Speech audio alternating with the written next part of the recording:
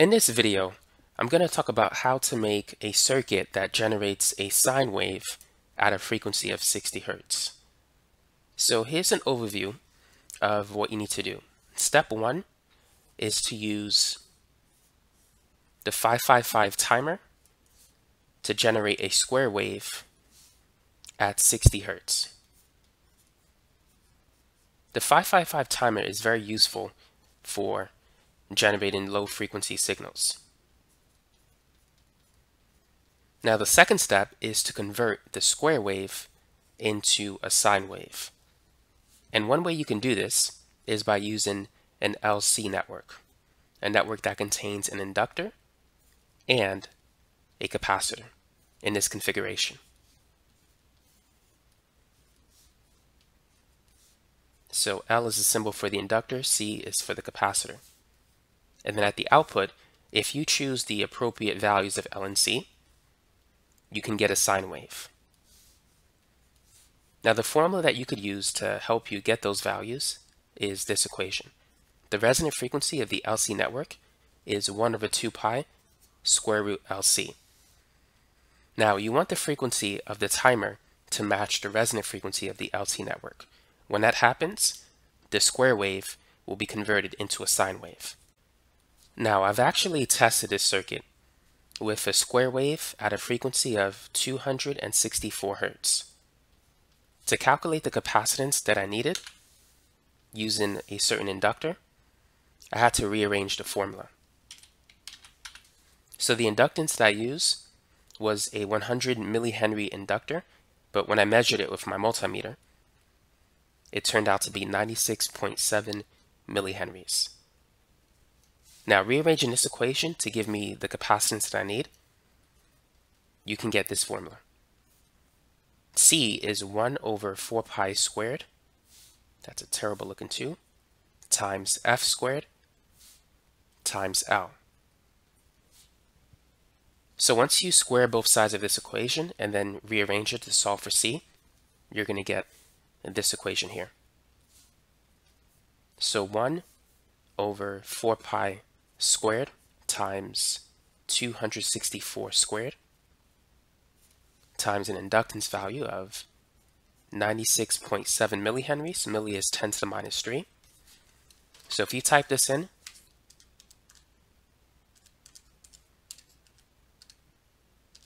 you should get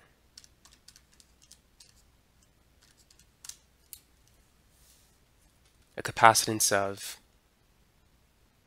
3.76 times 10 to the minus 6 farads.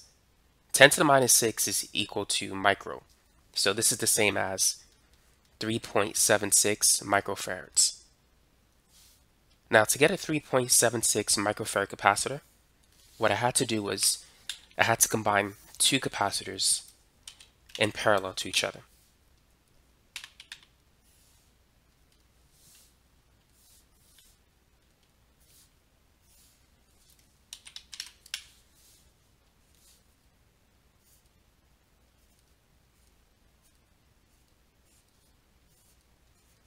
So the first one that I used was a 3.3 microfarad capacitor, and the second one was a 0.47 microfarad capacitor, giving me a total capacitance of approximately 3.77, which is close to 3.76.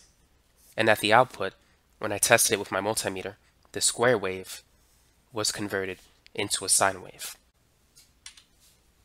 Now, I tested out the same circuit with a lower frequency. That is a frequency that's close to 60 Hertz. It was about 60.3, and my 555 timer didn't give me a perfect square wave.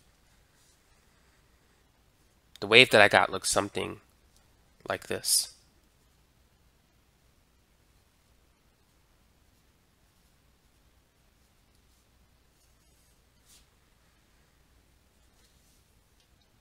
The inductance that I had to use was a 288 millihenry inductor, basically 3 100 millihenry inductors combined in series.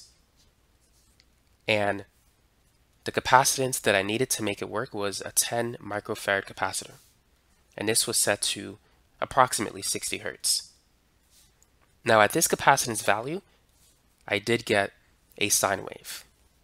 It wasn't perfect, but for the most part, it was mostly a sine wave. Now when calculating the capacitance I needed using this frequency, the actual value was different than what I have here.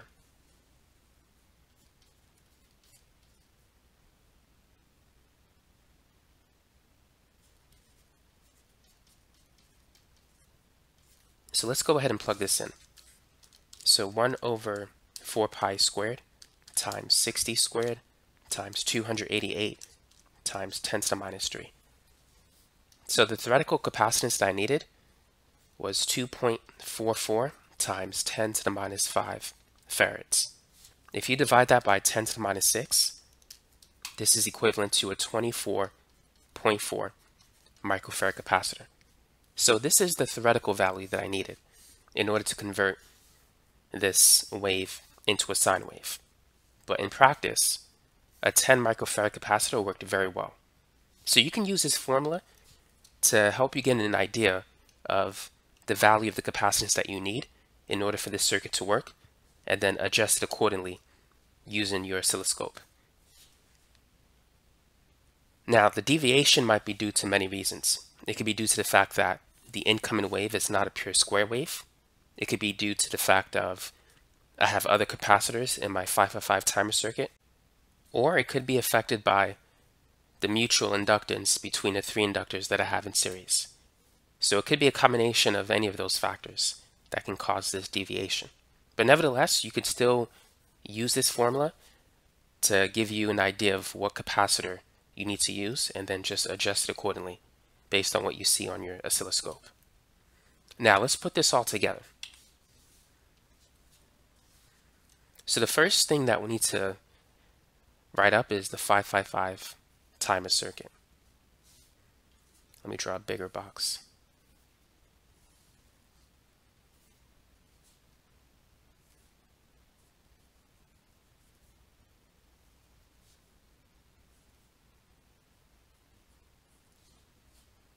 So this is pin 7, is connected between RA and RB. RB is attached to pin number 2 and also attached to pin 6. Pin 2 is connected to a capacitor, and that goes to ground. We'll call this C1. Pin 3 is the output pin. 1 goes to ground. And at pin 3, you want to have the inductor. And then next to that, you want to have a capacitor that goes to ground.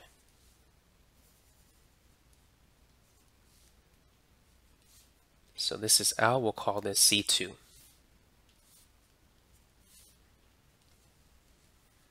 So L is set to 288 millihenries. C2 is set to 10 microfarads. Next, we have pin 8, which goes to a 9-volt battery. And also pin 4 is connected to it as well. RA is set to 2.2 kilo ohms. RB, for this I use a potentiometer, so you can adjust the duty cycle of the square wave that comes out of pin 3. So at pin 3, if you want to create another output, you'll get a square wave there, if the frequency is high enough. If it's at 60, what I got is a wave that looked like this. So it wasn't a nice, perfect square wave. C1, in my experiment, is set to 1 microfarad, and RB is a 50 kilo ohm potentiometer. But now for this experiment to work, I have it set to 12.2 K. So when I got a 60 hertz output sine wave, this was measured to be 12.2K. But you can vary it from 0 to 50K to adjust the duty cycle. You want a duty cycle of 50%. That is, for your square wave, you want it to be 50% above the x-axis and 50% below the x-axis. Now the duty cycle can be calculated using this formula.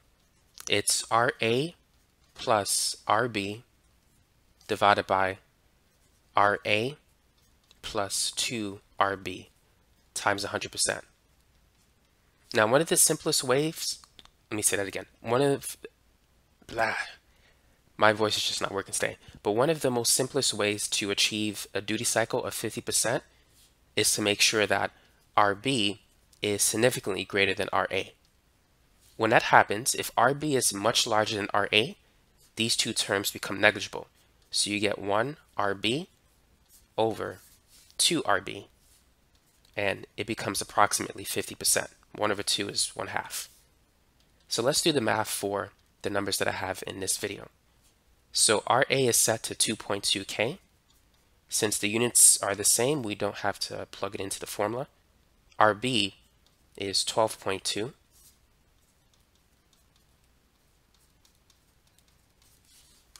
So 2.2 plus 12.2, that's 14.4. 2 times 12.2, that's 24.4 plus 2.2. So that's 26.6.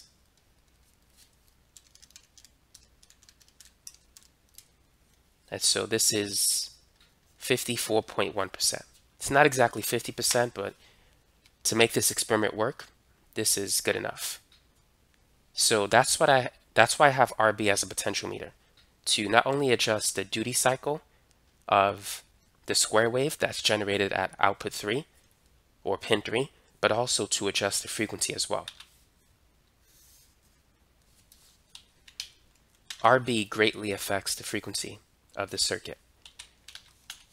And to calculate the frequency, you could use this formula. It's 1.44 over RA plus 2RB times C1. So using the values that I have in this circuit, RA is 2.2 kilo ohms. This time we need to convert it to ohms. So that's 2200 plus 2RB. That's 12,200 times 2. So that's 24,200. And then times C1, which is a 1 microfarad capacitor. So that's 1 times 10 to the minus 6. You may want to put all of that in parentheses. So if you plug this all in,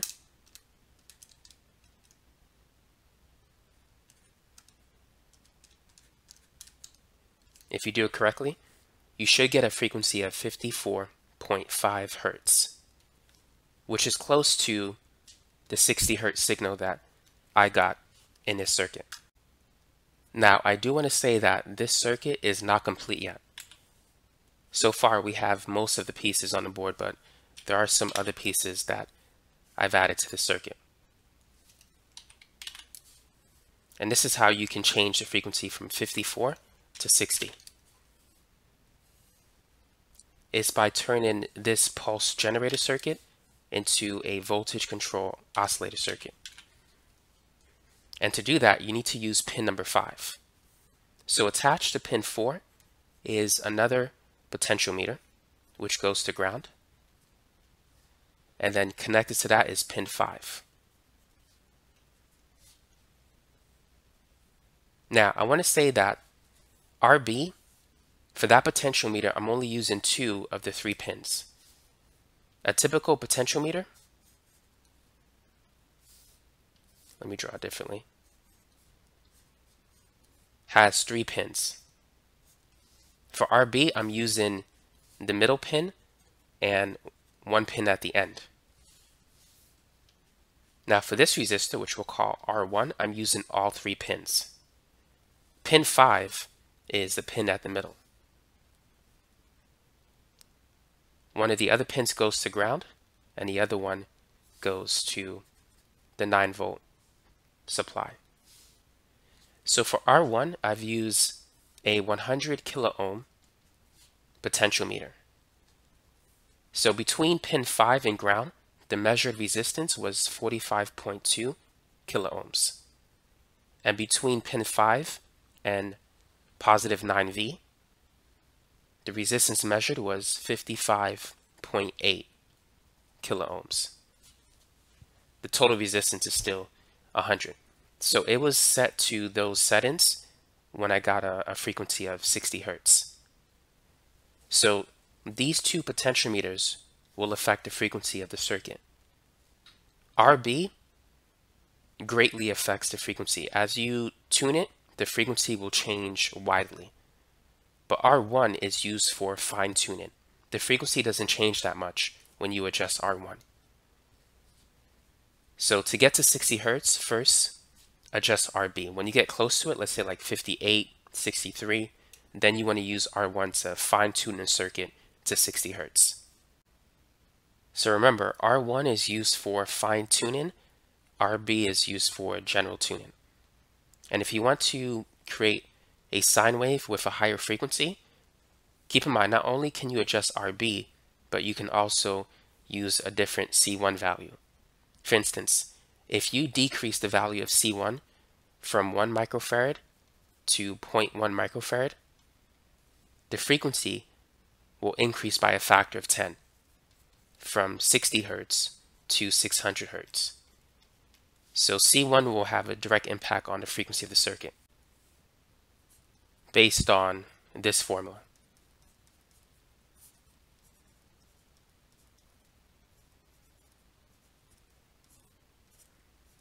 As you can see, C1 is on the bottom of the formula.